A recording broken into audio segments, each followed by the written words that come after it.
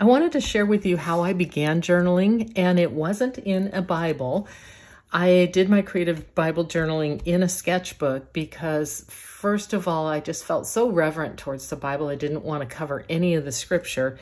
And now I've kind of continued with it because it gives me so much room to illustrate the scriptures and respond to them, whereas the Bible, I can only do maybe a few verses on any one page, and then all the other verses I have no room to journal. So anyway, I began with a word study, and my first word was able, and I took that word and I looked up every instance of it in my Bible, and I wrote out the verses that I found illustrating what God is able to do. And I put them in context and kind of summarized them underneath each one and found that God is able to deliver me, humble the proud, to heal, to give me words of wisdom, to defend and fight for me, establish me, to bless me abundantly for good works, to do immeasurably more than I ask or imagine, to guard my trust, make me wise, help me resist temptation, to save, to keep me from falling, make me faultless, and open the scroll and the seven seals. So I took all that, and you might notice that it took me all through the Bible: Daniel, Matthew, Luke, Acts, Romans, Hebrews, Revelation. So it just bounced me all over the Bible. I'm getting to know my Bible and putting verses in context and then summarizing them. And I used Luke 21:15 with the summary picture that I drew. And it says, "For I will give you a mouth and wisdom, which none of your adversaries will be able to withstand or contradict." So God is able to do that for me. And I loved learning on that. So the next word I chose was abounding. I created 2 illustrations to summarize what I learned about God's mercy. And the first one represents a conversation between Moses and God that took place in Exodus 33. It wraps up with Moses saying, "Now show me your glory." And the Lord says, "I will cause all my goodness to pass in front of you, and I will proclaim my name, the Lord, in your presence. But you cannot see my face, for no one may see me and live." Then the Lord said, "There is a place near me where you may stand on a rock. When my glory passes by, I will put you in a cleft in the rock and cover you with my hand until I have passed by. Then I will remove my hand, and you will see my back, but my face must not be seen." I just love the mercy and the gentleness and the love that God showed in his conversation with Moses. The other illustration reminds me of God's love, his patience, and his forgiveness, because God tells Jonah to go to Nineveh and warn the people there to turn from their wickedness. Instead, Jonah jumps on a ship headed in the opposite direction, and that led to him being swallowed by a huge fish and praying inside the fish that God would rescue him. God does respond, and he causes the fish to vomit Jonah onto dry land. When God told him to go to Nineveh again, this time he went. He listened to him, and God forgave the people rather than destroying them. Jonah 4 says that Jonah thought that seemed very wrong, and he became angry. He prayed to the Lord, "Isn't this what I said, Lord, when I was still at home? That is what I tried to forestall by fleeing to Tarshish. I knew that you are a gracious and compassionate God, slow to anger and abounding in love, a God who relents from sending calamity."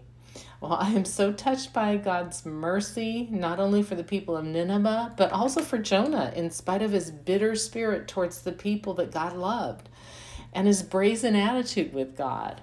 I just think that just shows us some insight into who God is. He is our loving Father, abounding in love and compassion. My next word was splendor, and I wrote out the verses and illustrated the splendor of the Lord, his creation, his majesty, for everything in heaven and earth is his. In your hands are strength and power to exalt and give strength to all. So I used those to point out a summary of it all. Then I was inspired to journal something that wasn't part of my word search, and you can see I'm starting to play with some lettering and trying to get a little more creative in what I'm journaling. And then my next word was tree, and this time I did an illustration up front, and just looking at things and doing tutorials on how to draw, how to sketch, and adding some color.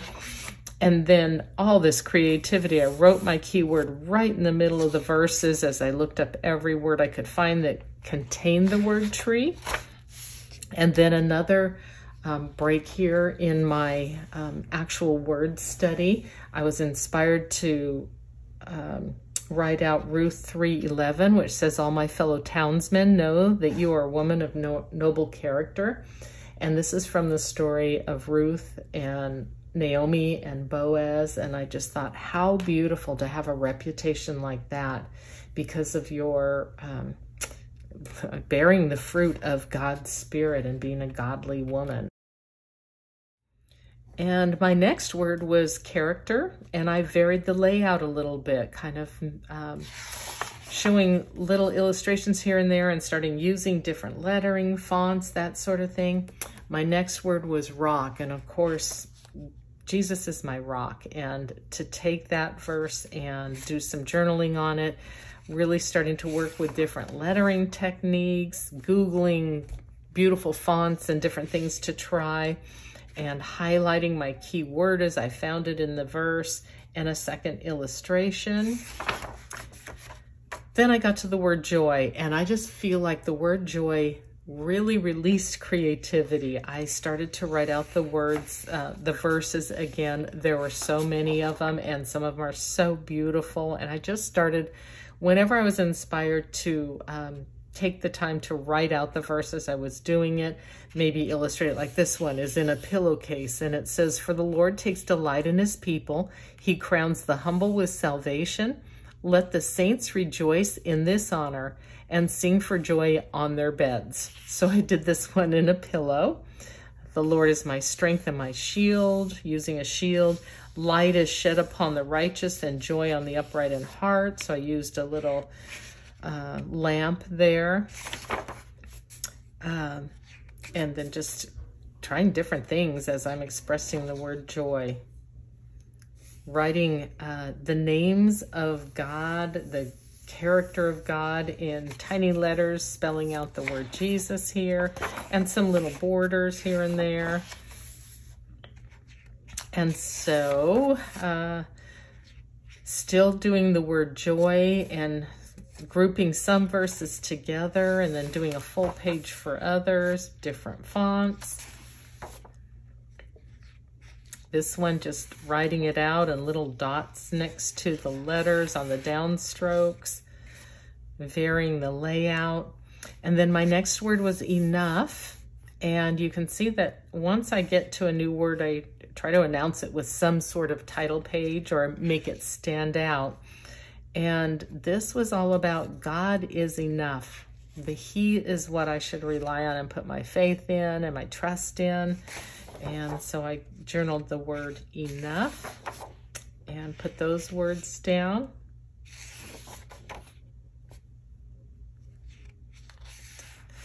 I was disappointed here because I had this whole look going on, and I accidentally had a ruler that I was lining things up on, and I accidentally crossed the middle circle twice with an X. But those are things that I remember journaling this, trying to make it beautiful and honor God's word.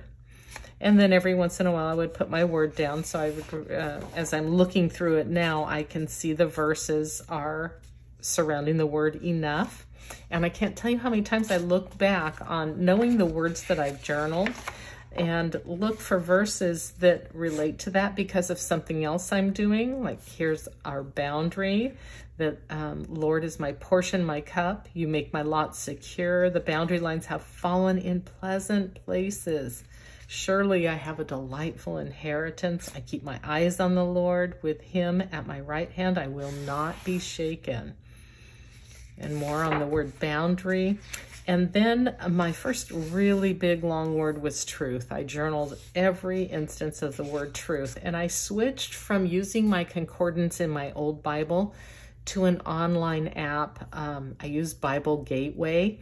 And you can actually type in your word which translation in the Bible you want to use, and it'll bring up every instance of that word. It'll tell you how many times you're going to be journaling and give you every single reference. So things that are hard to draw, like hands, I could find a picture and trace them, whatever I needed to do after spending time sitting in the verse and considering how I would want to illustrate it, praying about it, give it some thought, and then going and finding any piece of art that I wasn't able to draw so that I could illustrate it the way I felt inspired to illustrate it.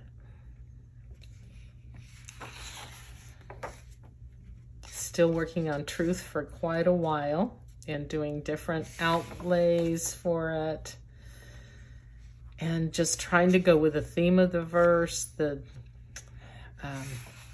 feeling of the verse, the color of the verse, and just trying to bring it all together to honor the word and just spend that time in quiet worship with God. Still on the word truth. I love this one. The wrath of God is being revealed from heaven against all the godlessness and wickedness of people who suppress the truth by their wickedness, since what may be known about God is plain to them, because God has made it plain to them. For since the creation of the world, God's invisible qualities, his eternal power and divine nature, have been clearly seen, being understood from what has been made, so that the people are without excuse. I love that God makes himself so evident. It's more of the word truth. Every once in a while, I'd include a quote or something that I had read, a saying, your beliefs don't make you a better person, your behavior does. Actions speak louder than words. Practice what you preach. And again, I'm still on the word truth. Examine yourselves to see whether you are in the faith. Test yourselves. This is 1 Corinthians 13, the chapter on love. And I used a 2-page spread for that one. Truth of the gospel. Oh, this is being a hypocrite here. I used an illustration for that verse. This is a beautiful verse to me. It can get me really choked up, but I am not ashamed of the gospel. I found for so long, I lived like this compartmentalized faith where I was a Christian at church and then I went back to my other life the rest of the week. And it's not that I was being a horrible sinner. I was not living for God, though. I didn't give him much thought during the week, and he wasn't my priority. And I also wasn't speaking about him. I wasn't being his witness. So when I made that switch, I did this. I tagged a wall as with spray paint. I am not ashamed of the gospel. I love Jesus. I love God's word. I believe it. And so I made this proud declaration there. Included in Christ, sealed in him. Beautiful. These are all just great reminders, the fullness of Christ. Oh, and people that bury their heads in the sand, like that previous verse said, God has made himself evident. And so hardening hearts, burying heads in the sand, that's how you avoid believing in Jesus, believing the truth of the gospel. And for you, you were once in darkness, but now you're in the light. And we are children of the light, the fruit of the light. And that consists in doing all goodness, righteousness, and truth, and finding out what pleases the Lord. And I'm still in the word truth. There's a lot of instances of that in the Bible because it is our rock and our truth.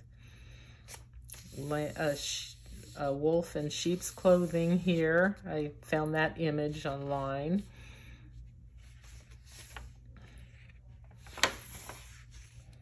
And I didn't skip those verses that are a little dark and they're not upbeat and Pinterest worthy so much. But mark this, there will be terrible times in the last days. People will be lovers of themselves, lovers of money, boastful, proud, abusive, disobedient to their parents, ungrateful, unholy, without love, unforgiving, slanderous, without self-control, brutal, not lovers of the good, treacherous, rash, conceited, lovers of pleasure rather than lovers of God, having a form of godliness but denying its power. Have nothing to do with such people. They are the kind who worm their way into homes and gain control over gullible women who are loaded down with sins and are swayed by all kinds of evil desires, always learning but never able to come to a knowledge of the truth. That's a great warning and a reminder. And this one too, we have much to say about this, meaning the gospel, but it's hard to make it clear to you because you no longer try to understand. In fact, though by this time you ought to be teachers, you need someone to teach you the elementary truths of God's word all over again. You need milk, not solid food.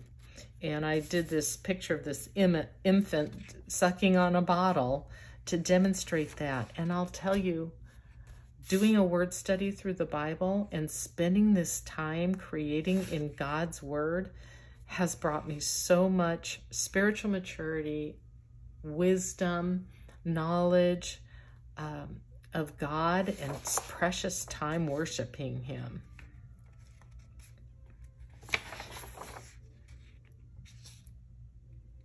This was a little mistake. I had finished this entry. I was so pleased with how these little sheep turned out. And then this one I did with a piece of string dipped in red paint and laid it on the page. And you close the page and pull the string through and it creates random designs. Well, I kind of forgot to cover this page to protect it. And luckily it didn't get on my little sheep there. Trying different layouts and fonts. This is people that twist the word of God, but there were also false prophets among the people, just as there were false teachers among you. They will secretly introduce destructive heresies, even denying the sovereign Lord who bought them, bringing swift destruction on themselves. Many will follow their depraved conduct and will bring the way of truth into dispute. In their greed, these teachers will exploit you with fabricated stories. Their condemnation has long been hanging over them, and their destruction has not been sleeping.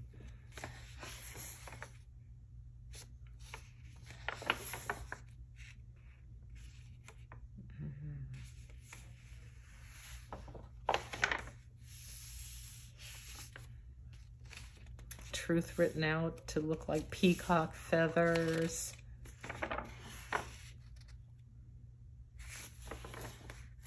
Lots of time in God's word, just loving it.